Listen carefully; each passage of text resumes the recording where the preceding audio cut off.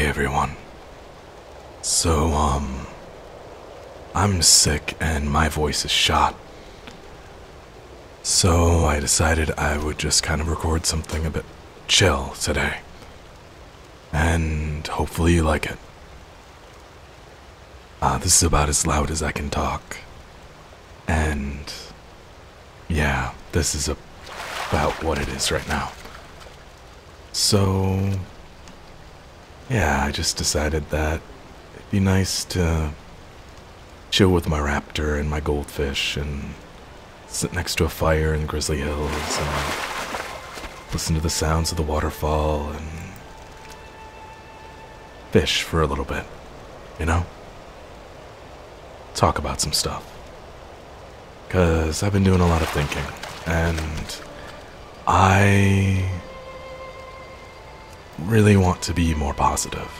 I realize that I'm a fairly negative and angry person, and I don't want to be that anymore because it messes things up a lot. So, yeah, that's where I'm at. And I wanted to talk about something I wanted to focus on more.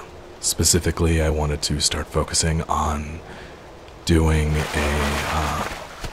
more to build up a community than I have been lately. And not just like a community of people for this channel or something. I mean a community of other POC and queer and marginalized people who create stuff on the internet, or not even directly on the internet, who make, physical pieces of art or media or anything. And I wanted to start building an actual community around that. Not 100% sure what I'm going to be able to do, because I don't really have an audience or anything, but I want to try because there's not really many resources out there, and I'm tired of waiting for somebody to build one, So I started a thing on Twitter and Tumblr called QueerTube, and the scope of it was for, to build a directory of small and, small YouTube and Twitch channels, more for, so that you could find people easier. So you search the Twitch tag, you find marginalized streamers, you search YouTube, you find people who do things on YouTube, and then it would have subtags like makeup and everything else. But it doesn't quite work as well as I'd like it to, and it didn't really get that many submissions. And I'd like to push that more and try to start building an actual, a tool for it, and that might mean starting a new website that hosts it, or learning a bit more and build something on Tumblr for it, or another service, because I still don't trust that Tumblr is going to be around within the next few years. But I'd like to start doing something more for the queer and marginalized community, It's still really hard to find people who do things on YouTube who aren't a screaming white guy who turns out to be incredibly racist or something.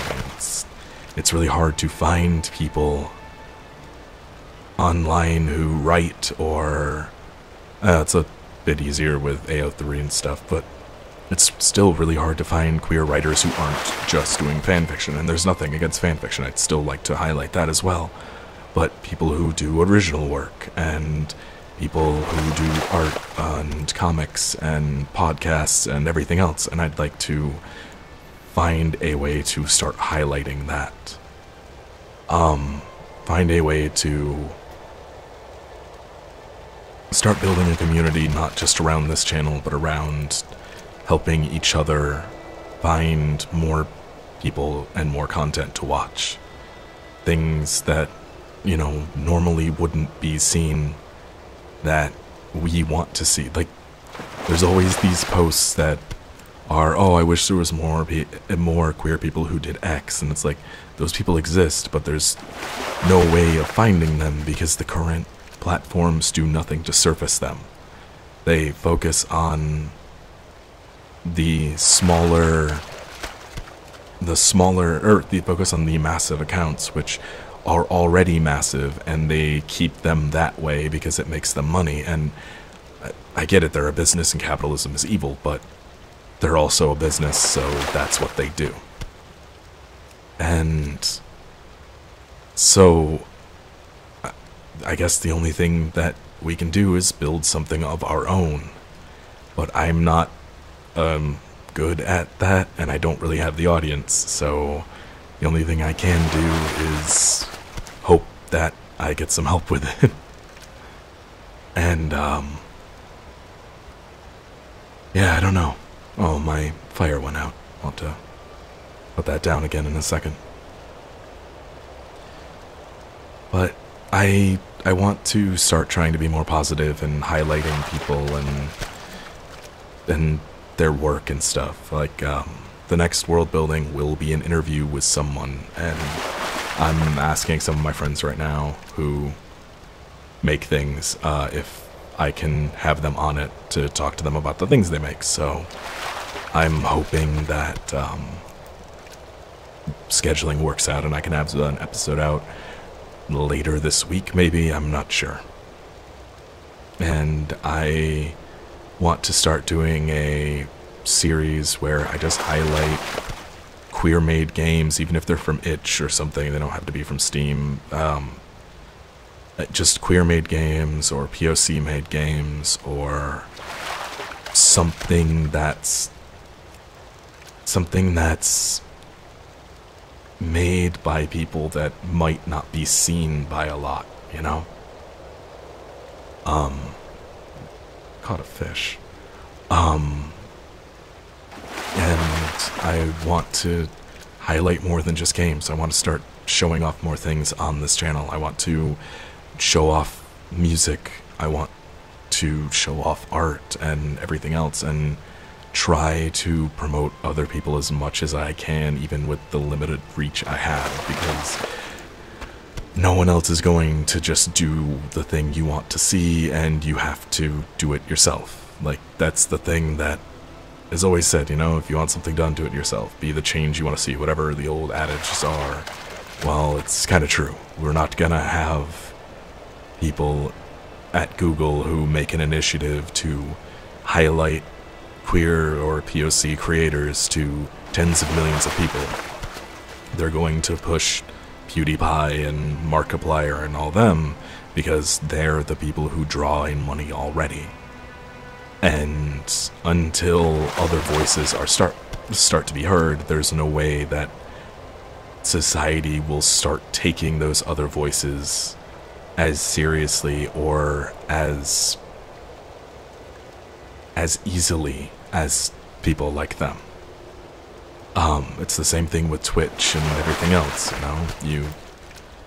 You see certain creators who, like, I don't watch many streams, and most of the time it's only my friends, but there are people on there who, what was the guy who came back after he got banned, and then there was some drama. I was listening to it on Waypoint at work last night, but I don't remember names because they weren't people I'm familiar with.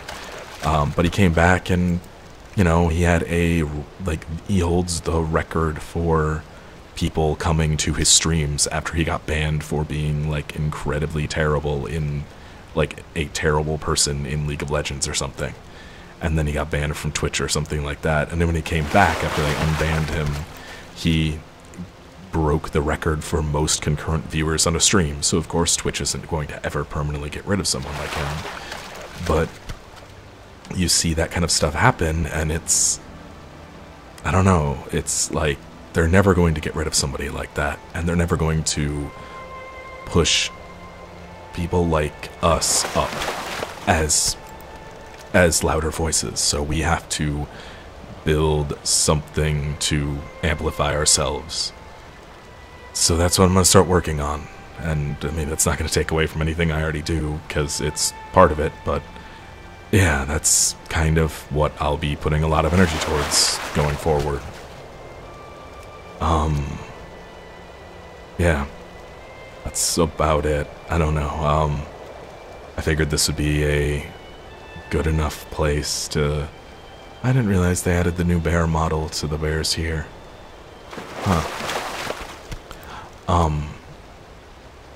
I figured this would be a nice place to kind of just sit and talk and chill with some audio in the background and stuff, with the leaves and river and wind and everything in the background, and the music in Grizzly Hills is still nice enough to bring me to tears. Down in the description here, I'm going to list some people I really, really like, and I'm gonna contact some people and see if I can start doing some stuff to show off their work.